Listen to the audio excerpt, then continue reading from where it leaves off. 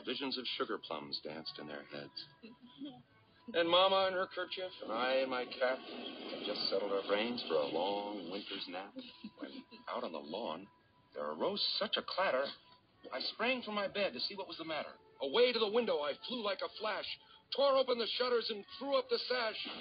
The moon on the breast of the new-fallen snow gave a luster of midday to objects below, when what to my wondering eye should appear but a miniature sleigh.